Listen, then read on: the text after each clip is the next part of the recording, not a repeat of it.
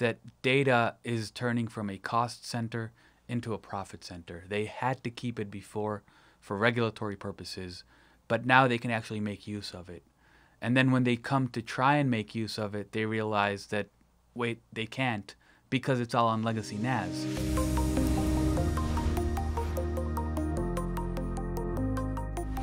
Hello, and welcome to Vast Forward, a new video series from Vast Data.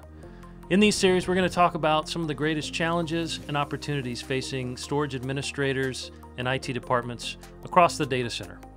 My name's Daniel Bounds. I'm the Vice President of Marketing here at Vast Data. And for this first video, I have the great privilege of being joined by Renan Halleck. Renan's the founder and CEO of Vast Data, longtime industry veteran. Welcome, Renan. Thank you. I'd like to take a minute and just talk about what is Vast. I know that as a company, we've been around a couple of years now. We've got some incredible customers and a lot of traction that we'll talk about. But kind of what's the quick tour on what is Vast Data? Sure. So we're a next generation infrastructure company aimed at redoing infrastructure. We started with a storage mission of giving customers fast access to all of their information. And by doing that, eliminating the need for storage tiering, hard drives, legacy NAS in the way that it was before Vast came into the scene. And we're mainly working with customers on next generation projects around AI and machine learning and deep learning and enabling those new applications through a new system. Conditions have changed over the last 20 years. There are a number of things that we've seen. The one that we talk about all the time is data explosion. But what's interesting is there are other aspects that have continued to develop. In some ways, the hard drive continues to regress. Mm-hmm. In some ways, the network has materially changed. Yes. Talk a little bit about how that impacts the architecture. So the first thing that led us here is the actual problem, the fact that the old stuff isn't working anymore. Data has changed in a way that we now need fast access to very large data sets and very large pieces of data, whether it's images or video, that computers can now analyze and gain insight from. And at the same time, we've seen the underlying technologies shift to a place where we can build a new type of architecture on top of them. Those technologies include NVMe over Fabrics, which allows us to access remote SSDs as if they were direct attached. It includes storage class memory, which is a persistent form of very fast memory that can be used as a write buffer and as a metadata store on the other side of the network. Things like containers that allows us to scale pretty much in an infinite manner and have stateless containers with all of the state on the other side of this NVMe fabric.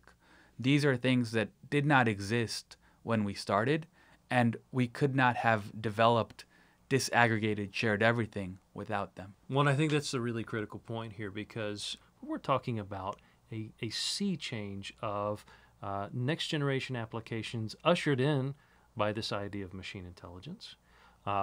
The having to harness that in context of the data growth really creates an inflection point. And so is that inflection point something that was in your mind as you started to architect DASE, the disaggregated shared everything, and talk a little bit about how customers should shift their thinking in the way that they treat their data and consider their data in this share everything architecture?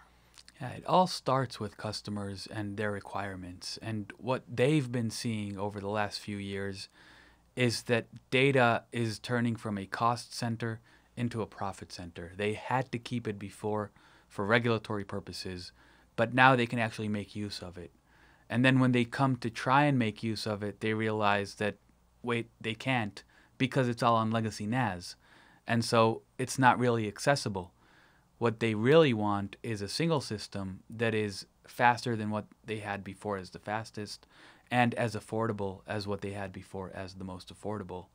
Well, it sounds like without completely blowing up the architectures of the past, you really can't get to the future. That's true. The architectures of the past are riddled with trade-offs, which are inherent to the way that they were built. And in order to break those trade-offs, you need to start from a clean sheet of paper. So globally speaking, it's a radically new architecture. It's helping customers solve problems in ways that they couldn't before. But let's sort of double click just a little bit and really focus on if I'm a NAS customer today, what are the challenges that I'm facing, and how did that inform the decisions that you and the team have made as the product is developed? So legacy NAS has been with us for a while. It started way back when with the dual controller architecture, which was not scalable. And then about 20 years ago, shared nothing came to be a great idea that allowed systems to scale beyond one or two controllers. What we've realized over the last 4 or 5 years is that shared nothing has reached the end of its rope. You can't scale it beyond a certain amount. And as you do, you begin to get diminishing returns in terms of performance and resilience. And what we realized is that a new architecture is required in order to solve those fundamental problems. So going back to share nothing infrastructures and the way that clusters are built, how has VAST created a solution, and maybe even contrast that with what storage administrators have to do today? Sure. The fact that today's systems require you to choose between large scale and large performance, and the fact that you can't really grow them to the size that you need, requires storage administrators today to have a lot of silos, a lot of different pools of storage, and to move data between those pools. And what the disaggregated shared everything approach allows us to do is now we've isolated the performance bottleneck into the CPU, and we've completely decoupled growth in CPU from growth in capacity. What about cost? So we always think of cost in terms of the acquisition cost, the licensing cost, but obviously there's more to it. Comment, if you will, about how universal storage helps drive a lower total cost of ownership over the life of a product. Yeah, so you can't really say it's universal unless it's affordable. And a big part of our challenge in the early days was how do we take these relatively expensive parts like fast networks and fast SSDs and turn them into an affordable system. And what we realized was that this new architecture, DASE, affords us economies of scale. And every node, every container can now see the entirety of the namespace as if it was direct attached.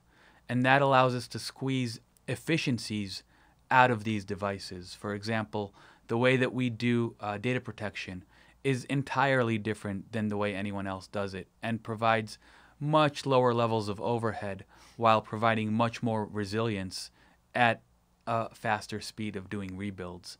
The way that we do data reduction is much more aggressive than anything else that came before. In fact, we many times get fed data that has already been compressed and already been deduplicated, and we can still reduce that down significantly because of the way that we look for similarity across the namespace. I think for a lot of customers, the other thing that's in their mind as they consider vast data and universal storage is this idea of it's a pretty big thing for large organizations to make large investments. They're used to doing deployments and maintenances and refreshes a very specific way. What do you say to them as they think about risk and as they think about having to re-architect some of their operations to incorporate this new architecture? Yes, so these customers hate the current status quo. They would much rather stop thinking about infrastructure and stop needing to manage it and stop worrying about when it will be available and when it won't be available. And that's what we bring to the table. Thanks, Renan. A great conversation today, and thank all of you for joining. Please stay tuned. We're going to have more videos coming your way with more topics and more experts. But until then, take care, and we'll see you soon.